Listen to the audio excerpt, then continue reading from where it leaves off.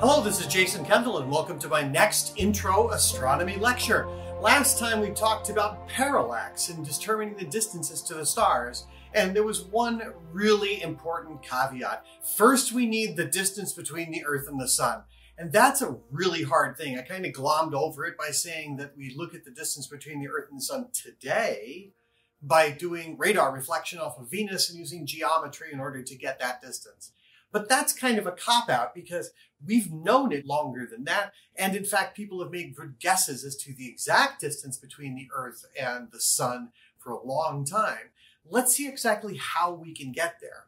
One of the more important things that we have to think about then is to say, well, if we want to get the distance between the Earth and the Sun, perhaps we need to know how big the Earth is itself first. Well, how do we know how big the Earth is? We're going to actually find something fascinating along the way. How we're going to actually then use the diameter of the Earth to get the distance to the Sun using the parallax of Venus during a transit across the Sun.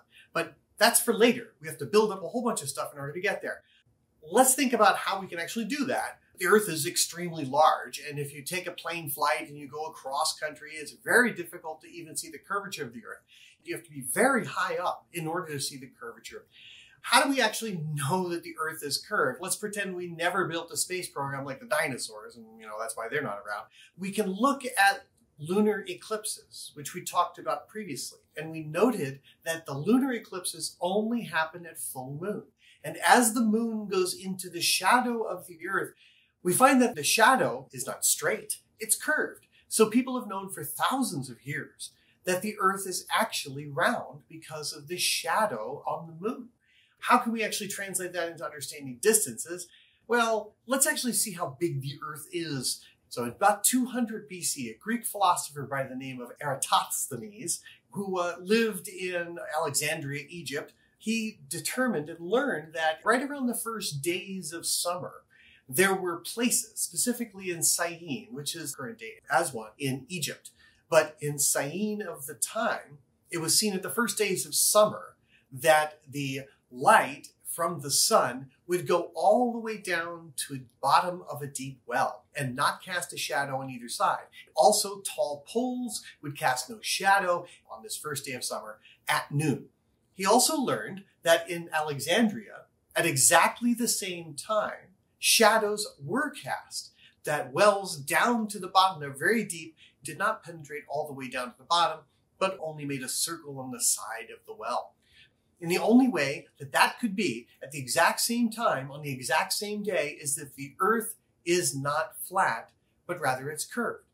So what Eratosthenes decided to do, he decided to measure the distance between Syene and Alexandria and measure the angle of the shadow in Alexandria when it had no shadow in Syene. And he found that the angle of the shadow at that time was about 7 degrees.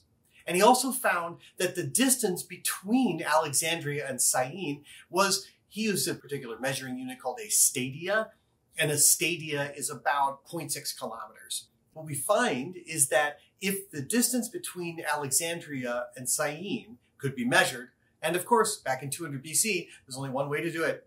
You had to get somebody to walk it. Some poor schmuck put down thousands upon thousands of these meter sticks and figured out the exact distance between Syene and Alexandria. It was found to be about 5,000 stadia distant, and they're almost directly north-south from each other. And the angle separation, 7 degrees, so we can use very simple geometry in order to determine the actual size and the circumference of the Earth. We know that a circle has 360 degrees, and if the shadow cast is only 7 degrees, there's a lot of different ways to measure angles of shadows, but 7 degrees divided by 360 degrees, well, that's the same thing as saying the length of an arc on the surface of the Earth compared to the entire circumference of the Earth. So the length of the arc was 5,000 stadia, and the circumference of the Earth is what we're trying to discover. If we have 7.2 divided by 360, and that's equal to 5,000 divided by your number, then that works out to be about 250,000 stadia. More specifically, 7 degrees is about 1/50th of 360. 5,000 stadia times 50 is about 2,500 stadia. Now, since it's a circle, we assume the Earth is round, so the circumference would be 2 pi divided by that. And that gives us, according to his measurements, about 6,366 kilometers as a radius of the Earth. Now that's a really good measurement because it's within 1% of the modern value of about 6,378 kilometers. Just having some guy pace off the stuff and doing a very accurate measurement across the land between two cities well over 2,000 years ago was able to actually determine the radius of the Earth's size to within 1% of the modern value. We use then this diameter of the Earth as a baseline. And the baseline can then be used during transits of Venus. When Venus goes between the Earth and the Sun, very rarely does it cross the Sun's face. Venus's orbit is tilted slightly with respect to Earth's orbit around the Sun. Venus transits are rare.